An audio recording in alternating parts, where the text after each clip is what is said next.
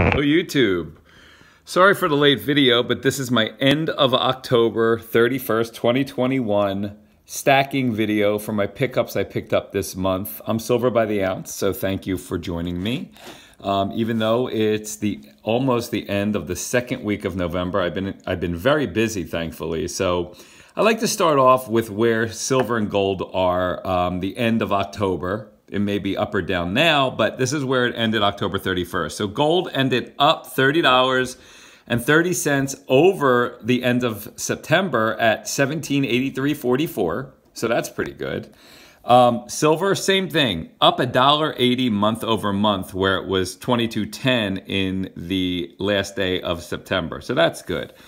And also the 1 ounce gold to silver ratio. So 1 ounce of gold equals 74.63 ounces of silver. And that's actually down 4.69 ounces. So that means silver is catching up to gold, so to speak. It'll never catch up to gold, but you could buy less silver with 1 ounce of gold.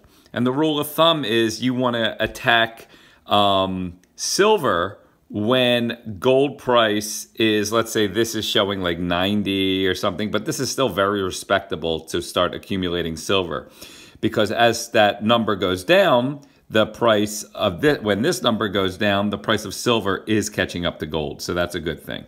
So it definitely was down 4 and almost 3/4 ounces month over month. So let's talk about what I got this month. Let's talk about this first of all. So I have this box, and in this box is 3 2021 peace dollars. So they came out at the mint. They came out with Morgan's. The mintage on this was 200,000. My father actually got the entire Morgan's series, which one day will end up going to me anyway. But he got 3 of these also, the peace dollars. I am not opening this box. Obviously, my address is on here, and I'm just keeping it sealed, okay? So I got 3 of them.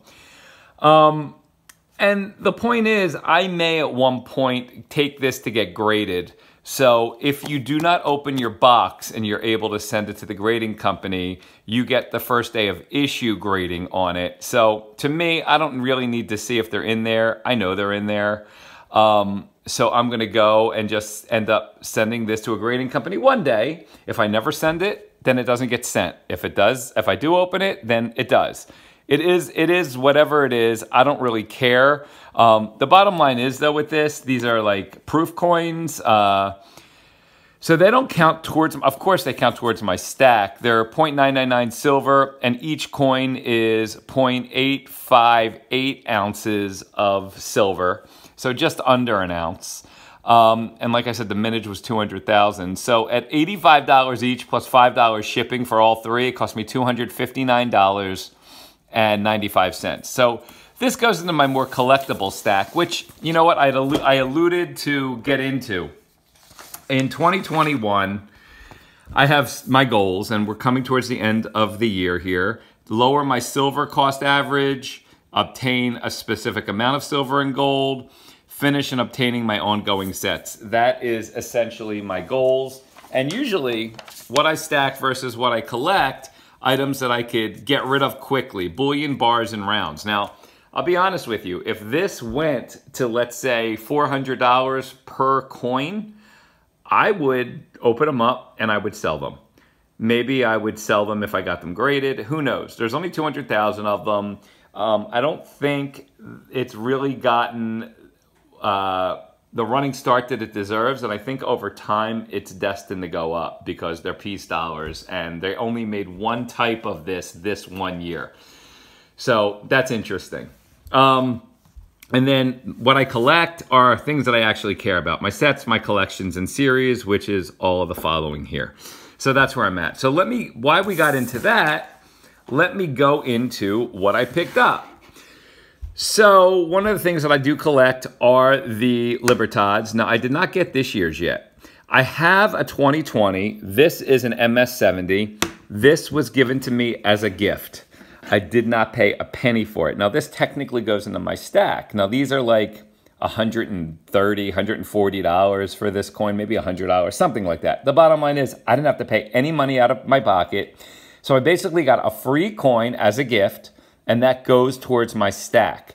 Even though this one's graded, and let's say these aren't, these are collector coins, and this one is more bullion graded coin.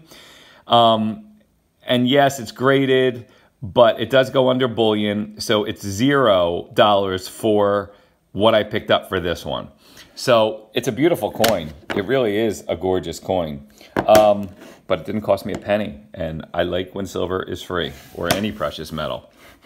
Then I got 3 8 reals coins, and I'm collecting 1772 to the present day Libertads.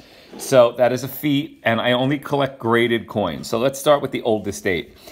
I got an 1884. It is AU 58, and you can see right here, it's Mexico City. I point this out every single time I put one of these on. Right there shows MO, and MO stands for Mexico City. All right, so I have one of these. This is called the Cap and Raise. And it's AU 58, and I got this, was a great deal. This one cost me $99 shipped, and it's graded. So my father actually lives in a state not far from me, because I'm on the East Coast, where his state, you don't get charged tax for coins and bullion, but my state, you do get charged tax. So I just send everything to his house, and I pick it up there, which isn't so bad. So he gets to see everything first that I get, which is kind of like a nice thing for him. So this cost me 99 bucks. And, you know, it has the hook neck eagle on the, or it has the eagle on the back with the snake. And, you know, this one will get crossed off my list momentarily. Next one I got, this was a great deal. 1891. It's an AU 50. And same thing, you know, this MO is a little bit more clear. You could see 1891 and see that MO right there. This is an almost uncirculated 50. I only collect graded, like I said. This cost me a whopping $58.50 shipped. Pretty great, okay? Again, these are both 8 real coins.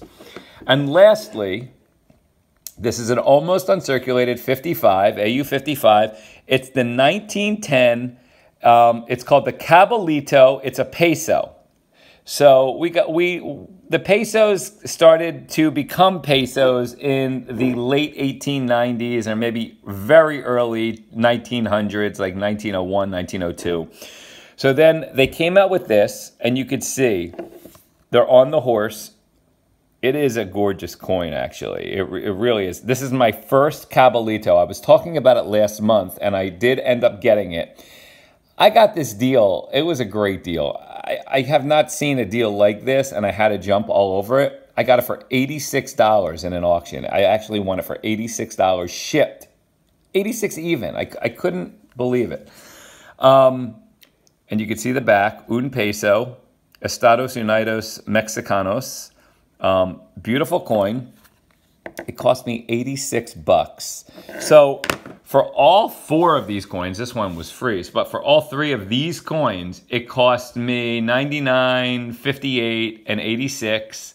If I factor this in, well, I don't factor that in. If I factor this and this, all of these together, all 6 of these, because there's 3 in here and there's 3 here, cost me $503.45.